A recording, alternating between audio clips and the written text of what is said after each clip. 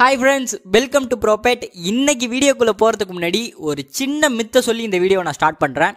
ரொம்ப வருஷத்துக்கு முன்னாடி பாத்தீங்க அப்படினா நிறைய இங்கிலீஷ் ஸ்காலர்ஸ்லாம் ஒண்ணா சேர்ந்து நம்மளோட இங்கிலீஷ் டிக்ஷனரியில இல்லாத விஷயமே இருக்க கூடாது அப்படினு பிளான் பண்ணி ஒவ்வொரு ஸ்காலரும் ஒவ்வொரு நாட்டுக்கு போய் அந்த நாட்டில் இருக்கக்கூடிய ஃபேமஸான பொருளுங்க, இடம், அனிமல்ஸ் அப்படின்னு எல்லாத்த பற்றியும் நோட்ஸ் எடுக்க ஆரம்பிச்சிருக்காங்க. அதில் ஒரு ஸ்காலர் வந்து ஆஸ்திரேலியா பக்கம் போயிருக்காரு. ஆஸ்திரேலியாவுக்கு போன உடனே அங்கே ஒரு வித்தியாசமான ஒரு மிருகத்தை பார்த்துருக்காரு. பார்க்கவே கொஞ்சம் ரக்கடாகவும் இருந்திருக்கு. உடனே அந்த மிருகத்தோட பேர் என்ன அப்படின்னு தெரிஞ்சுக்கலாம் அப்படின்னு அங்கே இருந்த ஒரு பழங்குடியினரை கூப்பிட்டு இது என்ன அப்படின்னு கேட்டிருக்காரு. அதுக்கு அந்த பழங்குடியினர் கங்காரு அப்படின்னு சொல்லியிருக்காங்க. உடனே இவரும் இதோட பேர் கங்காரு, இதோட ஹைட் இவ்வளோ இருக்கும், வெயிட் இவ்வளோ இருக்கும் அப்படிங்கிற மாதிரி நோட்ஸ் எடுத்துகிட்டு அதை இங்கிலீஷ் டிக்ஷனரியில் அச்சடிக்கவும் கொடுத்துட்டாரு. அப்புறமா தான் தெரிஞ்சிருக்கு அந்த பழங்குடியினர் சொன்னதுக்கான அர்த்தம் வந்து எனக்கு தெரியாது அப்படிங்கிறது. இது ஒரு மித்து தான். பட் இதை நான் எதுக்காக சொன்னேன் அப்படிங்கிறது உங்களுக்கு இந்த வீடியோவோட எண்டில் கண்டிப்பாக புரியும். அதனால் வாங்க நம்ம வீடியோக்குள்ளே போகலாம்.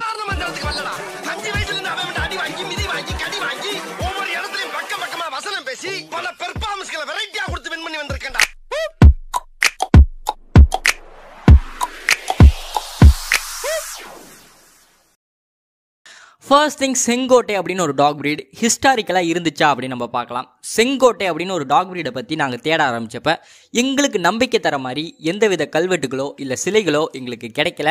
அப்படியே கிடைச்சிருந்தாலும் நாங்கள் கணக்கில் எடுத்துருக்க மாட்டோம். குருவாயூர் கோயிலில் நின்றுக்கிட்டு சட்டை போடாதவெல்லாம் ஏன் புருஷன் அப்படின்னு சொன்ன மாதிரி கிடைச்ச எல்லா சிலைகளையும் இதுதான் செங்கோட்டை அப்படின்னு சொல்லிடுவாங்கன்னு நாங்கள் அதை எதையுமே கணக்கில் எடுத்துக்கல. எங்களுக்கு நம்பிக்கை தர மாதிரி ஒரே ஒரு விஷயம் மட்டும் கிடைச்சிச்சு. WV சோமன் அப்படின்னு ஒருத்தவர் 1963 த இந்தியன் டாக் அப்படின்னு ஒரு புக் எழுதியிருக்காரு. அதில் செங்கோட்டை டாக் பிரீட்ஸை பற்றி ஒரு பேராகிராஃப் எழுதியிருக்காரு. அது மட்டும்தான் எங்களுக்கு வந்து நம்பிக்கை தர மாதிரி இருந்துச்சு. வாங்க அவர் என்ன சொல்லியிருக்காரு அப்படின்னு பார்க்கலாம்.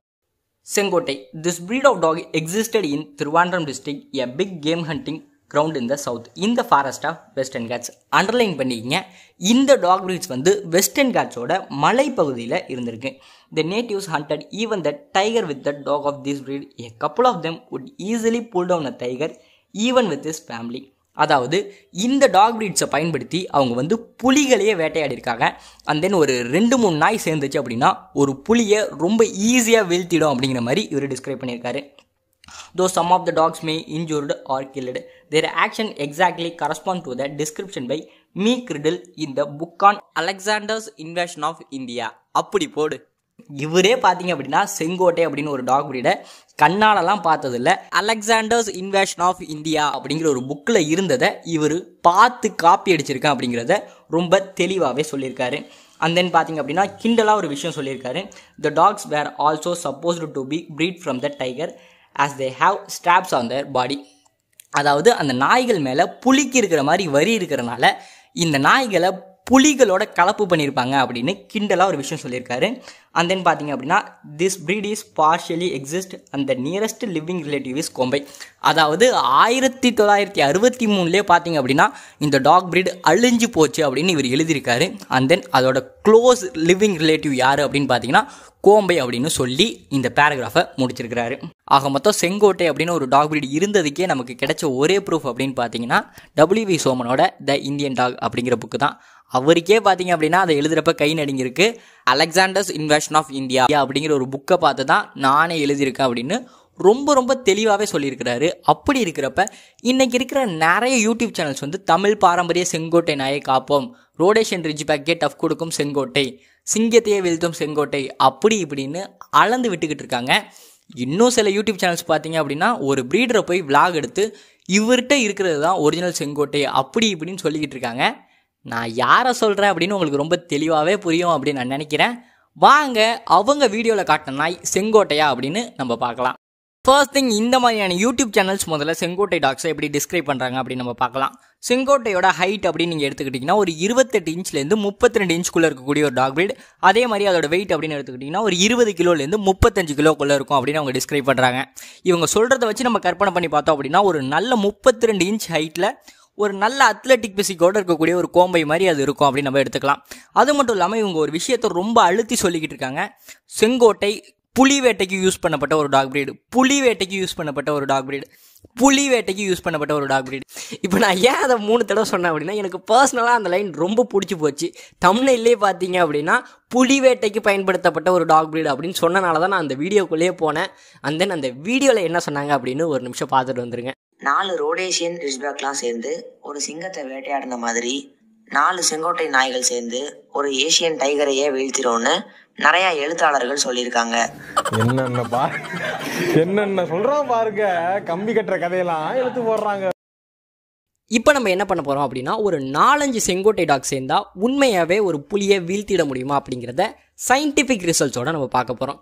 ஒரு சிங்கத்தோட ஜா பவர் அப்படின்னு நீங்கள் எடுத்துக்கிட்டிங்கன்னா 650 PSI. இதே ஒரு புலியோட ஜா பவர் அப்படின்னு நீங்கள் எடுத்துக்கிட்டிங்கன்னா 1050 PSI. இதே நீங்கள் ஒரு செங்கோட்டை டாக் பிரீடோட ஜா பவர், செங்கோட்டை டாக் பிரீடோட ஜா பவர் கிடைக்காதனால நாங்கள் வந்து ரோடேஷியன் ரிட்ஜ்பேக்கோட ஜா பவரை யூஸ் பண்ணிக்கிட்டோம்.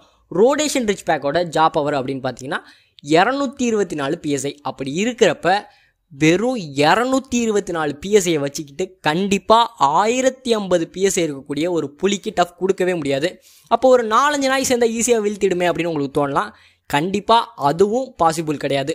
எதனால் நான் சொல்கிறேன் அப்படின்னா, நம்ம காட்டில் சிங்கம் புலிக்கு டஃப் கொடுக்கக்கூடிய ஒரு அனிமல் அப்படின்னு பார்த்தீங்கன்னா ஹைனாஸ் தான். அதாவது கழுதைப்புலி. கழுதைப்புலியை பற்றி உங்களுக்கு நல்லாவே தெரியும், அது ஒரு கன்னிங் அனிமல்.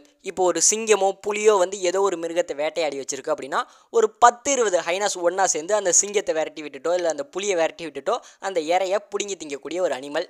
இது தனியாகவும் வேட்டையாடும். பட் அதிகபட்சமாக பார்த்தீங்க அப்படின்னா இந்த மாதிரியான வேலைகளில் தான் ஹைனாஸ் வந்து ஈடுபடும்.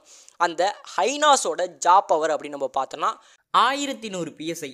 1100 PSI இருக்கக்கூடிய ஒரு ஹைனாவே ஒரு புலியை கொல்லணும் அப்படின்னா குறைஞ்சது அதோட கூட்டத்தில் 10லேருந்து 12 மெம்பர்ஸ் வரைக்கும் தேவைப்படலாம்.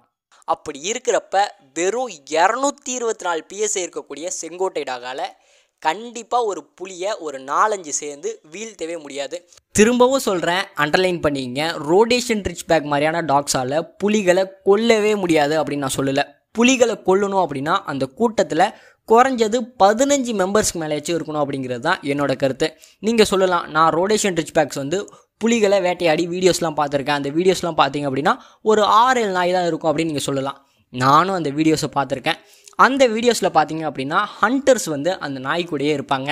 அப்போ வந்து அந்த புலி வந்து பார்த்தீங்க அப்படின்னா ஒரு நாய் வந்து இடுப்பில் கடிக்கும், ஒரு நாய் காலில் கடிக்கும், ஒரு நாய் வாலில் கடிக்கும், ஒரு நாய் தலையில் கடிக்கும், ஒரு நாய் கழுத்தில் கடிக்கும். அப்போ அந்த புலி வந்து எந்த நாய் அட்டாக் பண்ணுறது அப்படின்னு ஒரு கன்ஃபியூஸ் ஸ்டேஜில் வரப்போ அந்த ஹண்டர்ஸ் வந்து ஒன்று கன்ஸை வச்சு ஷூட் பண்ணிடுவாங்க, இல்லை ஏதாச்சும் கூர்மையான ஆயுதத்தை வச்சு கழுத்திலே குத்திடுவாங்க.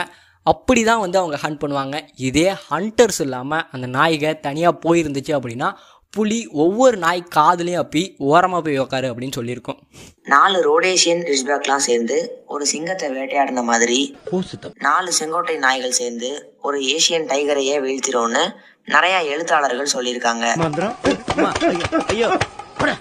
அப்புறம் இந்த யூடியூப் சேனல் வந்து இன்னொரு கம்பி கட்டுற கதை வேறு சொல்லியிருந்தாங்க. நம்மளோட செங்கோட்டை நாய்கள் பார்க்குறதுக்கு ரோடேஷியன் ரிட்ஜ்பேக் மாதிரியே இருக்கும். அண்ட் தென் பார்த்தீங்க அப்படின்னா ராமநாதபுரம் மந்தை நாய்களோட உருவத்தில் ஒத்த அமைப்பில் இருக்கும் அப்படிங்கிற மாதிரி WV சோமனே சொன்னதாக இவங்க வீடியோஸில் சொல்லியிருந்தாங்க.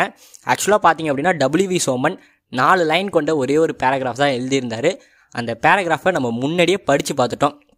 அந்த பேராகிராஃபில் பார்த்தீங்க அப்படின்னா ரோடேஷியன் ரிட்ஜ்பேக் அப்படின்னு அதோட நேம் கூட இல்லை, ஆனால் இல்லாத ஒரு விஷயத்த அவர் சொன்னதாக இந்த யூடியூப் சேனல் சொல்லியிருந்தாங்க.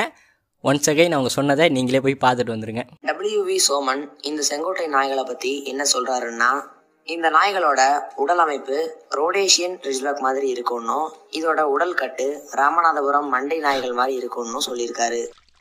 சரி, நான் செவனே தானா போய்க்கிருந்தேன், யாரு வம்பு தும்புக்காச்சும் போனதா? இப்போ நம்ம என்ன பண்ண போகிறோம் அப்படின்னா, இவங்க வீடியோவில் காட்டின நாயும் செங்கோட்டை நாயே இல்லை அப்படின்னு நம்ம ப்ரூஃப் பண்ண போகிறோம். அதனால் இதுக்கப்புறம் இந்த வீடியோவை ரொம்ப தெளிவாக பாருங்கள். எடுத்த உடனே நம்ம வந்து ஹென்ஸ் ப்ரூவ்டு பக்கம் போயிடாமல் சொல்யூஷன்லேருந்து நம்ம ஸ்டார்ட் பண்ணலாம். ஃபர்ஸ்ட் திங் பார்த்தீங்க அப்படின்னா செங்கோட்டை அப்படிங்கிற டாக் ப்ரீட் வந்து ராட்வெல்லர்ஸ் மாதிரியோ இல்லை டாபர்மன்ஸ் மாதிரியோ நம்மளோட தேவைக்கு நம்மளே உருவாக்கிக்கிட்ட ஒரு டாக் ப்ரீட் கிடையாது. அது இயற்கையாகவே உருவான ஒரு டாக் ப்ரீட். இதை தான் எல்லா யூடியூப் சேனல்ஸும் சொல்லிக்கிட்டு இருக்காங்க.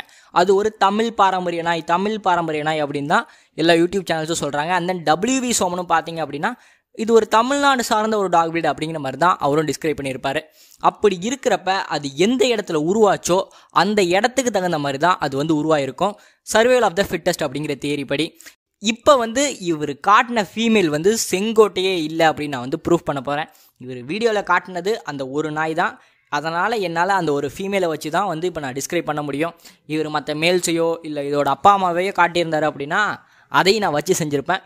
பட் வீடியோவில் இவர் இந்த ஒரு நாய் தான் காட்டினார். அதனால் நமக்கு கிடைச்சது இந்த ஒரே ஒரு ஃபீமேல் எக்ஸாம்பிள் தான். இப்போ செங்கோட்டை டாக் ப்ரீட் அப்படின்னு நம்ம எடுத்துக்கிட்டோம்னா WV சோமனாக இருக்கட்டும், இந்த யூடியூப் சேனல்ஸாக இருக்கட்டும், எல்லாருமே சொல்கிற ஒரு விஷயம் அப்படின்னு பார்த்தீங்கன்னா அது ஒரு வெஸ்டர்ன் காட்ஸ் மலைப்பகுதியில் புலிகளை வேட்டையாடுறதுக்கு பயன்படுத்தப்பட்ட ஒரு டாக் ப்ரீட் அப்படின்னு தான் எல்லா யூடியூப் சேனல்ஸும் டிஸ்கிரைப் பண்ணுறீங்க. அந்த WV சோமனும் சொல்லியிருக்கிறாரு. அப்படி இருக்கிறப்ப மலைப்பகுதியில் வேட்டைக்கு பயன்படுத்தக்கூடிய ஒரு நாய்க்கு எப்படியாப்பட்ட பாத அமைப்பு இருக்கணும் அப்படின்னு பார்த்தீங்கன்னா கேட் ஃபுட் அப்படின்னு சொல்லக்கூடிய பூனைகளோட கால்களுக்கு ஒத்த அமைப்பில் இருக்கக்கூடிய ஒரு பாத அமைப்பு தான் இருக்கணும். இந்த அமைப்பு தான் பார்த்தீங்க அப்படின்னா சிறுத்தையாக இருக்கட்டும், சிங்கமாக இருக்கட்டும், அது எல்லாத்துக்குமே இருக்கும். அண்ட் தென் பார்த்தீங்க அப்படின்னா இந்த பாத அமைப்பு நம்ம நாட்டு நாய்களில் எதில் இருக்குது அப்படின்னு பார்த்தீங்கன்னா நம்மளோட கோம்பை இன நாய்களுக்கு பார்த்தீங்க அப்படின்னா இந்த மாதிரியான பாத அமைப்பு தான்.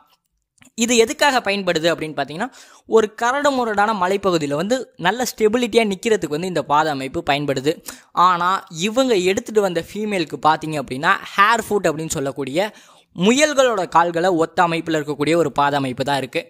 இந்த பாத அமைப்பு எதுக்காக பயன்படுது அப்படின்னு பார்த்தீங்கன்னா ஒரு பிளெயின் சர்ஃபேஸில் நல்ல வேகத்தில் ஓடுறதுக்கு இந்த பாத அமைப்பு பயன்படுது. இந்த பாத அமைப்பு வந்து நம்ம நாட்டு நாயில் எதில் இருக்குது அப்படின்னு பார்த்தீங்கன்னா நம்மளோட சிப்பி பாறை வகை நாய்களில் இந்த பாத அமைப்பு தான் இருக்கும். அது ஒரு பிளைன் சர்ஃபேஸில் முயல்களை வந்து நல்லா துரத்தி பிடிக்கணும் அப்படிங்கிறதுக்காக இந்த பாத அமைப்பு வந்து நம்ம நாய்களுக்கு இருக்கும். இதனால் நாங்கள் சொல்ல வர்றது என்ன அப்படின்னா நீங்கள் சொல்கிற மாதிரி வெஸ்டர்ன் காட்ஸ் மலைப்பகுதியில், அதுவும் குறிப்பாக வந்து குற்றாலம், தென்காசி இந்த மாதிரியான மலைப்பகுதியில் வாழ்ந்த ஒரு நாய்க்கு வந்து கண்டிப்பாக வந்து கேட் ஃபுட்டு தான் இருந்திருக்கணும். ஹேர் ஃபுட்டுக்கு அங்கே தேவையே இல்லை. அதுவும் அந்த மலைப்பகுதியில் அது வந்து புளியவே வேட்டையாடி இருக்குது அப்படின்னா கண்டிப்பாக புளிக்கு டஃப் கொடுக்குற அளவு அது ஓடி இருக்கணும், ஸ்டெடியாக இருந்திருக்கணும். அப்போ கண்டிப்பாக அந்த இடத்துல கேட் ஃபுட் தான் இருந்திருக்கணும். சிம்பிளாக சொல்லணும் அப்படின்னா கிரேடன் கிராஸுக்கு எப்படிங்க கேட் ஃபுட் இருக்கும்? நீங்கள் எடுத்துகிட்டு வந்தது ஒரு கிரேடன் கிராஸ் அப்படிங்கிறது எனக்கு பார்த்த உடனே பச்சையாக தெரிஞ்சிச்சு. அதனால தான் இந்த வீடியோவை பேசிக்கிட்டு இருக்கேன். அண்ட் தென் இன்னொரு முக்கியமான விஷயம், செங்கோட்டை அப்படின்னு ஒரு டாக் ப்ரீட் உண்மையாகவே இருந்துச்சு. அதோட ஒரிஜினல் நாய்க வந்து கண்டிப்பாக கேரளாவில் இருந்துச்சு, நீங்கள் காட்டின ப்ரீடர்கிட்டே இருந்துச்சு அப்படின்னா நானும் கண்டிப்பாக போய் அந்த ப்ரீடரை விளாக் எடுத்திருப்பேன். இதுதான் செங்கோட்டை நாய், இது நம்ம தமிழ் பாரம்பரிய நாய், ரோடேஷியன் ரிட்ஜ்பேக் டஃப் கொடுக்கும் அப்படி இப்படின்னு நானும் பேசியிருப்பேன். உண்மையாகவே இருந்துச்சு அப்படின்னா கண்டிப்பாக நான் பேசியிருப்பேன். ஏன்னா ஒரு டாக் இல்லை அப்படின்னு இவ்வளோ நேரம் பேசுகிறத விட இருக்குது அப்படின்னு பேசியிருந்தேன் அப்படின்னா கண்டிப்பாக எனக்கு இதை விட அதிகமான வியூஸ் கிடச்சிருக்கும், அதிகமான சப்ஸ்கிரைபர் கிடச்சிருப்பாங்க, நிறைய பேர் பாராட்டியிருப்பாங்க, சூப்பர் ப்ரோ தமிழ் பாரம்பரிய நாய் காப்போம் அப்படி இப்படின்னு என்னையும் பாராட்டியிருப்பாங்க. ஆனால் இல்லாத விஷயத்தை ப்ரொமோட் பண்ணுறது எனக்கு பிடிக்கல. அதனால தான் இவ்வளோ நேரம் வந்து இந்த வீடியோவை பேசிகிட்டு இருக்கேன். அண்ட் தென் நம்ம சேனல் வியூவர்ஸ்க்கு ஒரு ஸ்பெஷலான ரெக்வஸ்ட். நம்ம இந்தியன் டாக் ப்ரீட்ஸ் எத்தனையோ இருக்குது. ராஜபாளையம் இருக்குது, கன்னி இருக்குது, கோம்பை இருக்குது, முதல் ஹவுன்ஸ் இருக்குது, புள்ளிக்குட்டாஸ் இருக்குது, ஜொனங்கி இருக்குது. இப்படி எத்தனையோ அமேசிங்கான டாக் ப்ரீட்ஸ் இருக்குது. இதெல்லாம் நீங்கள் எடுத்து வளர்க்கலாம்.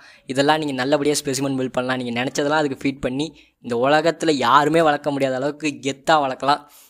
இதெல்லாம் விட்டு எவனோ ஒருத்தவன் என்கிட்ட வந்து செங்கோட்டை அப்படின்னு ஒரு டாக் ப்ரீட் இருக்குது, இதை வளங்க, இது தமிழ் பாரம்பரிய நாய் அப்படின்னு நம்மளையே ஏமாத்துகிற ஒருத்தவன்ட்டு எடுத்து வளர்க்கணும் அப்படிங்கிற அவசியம் இல்லை.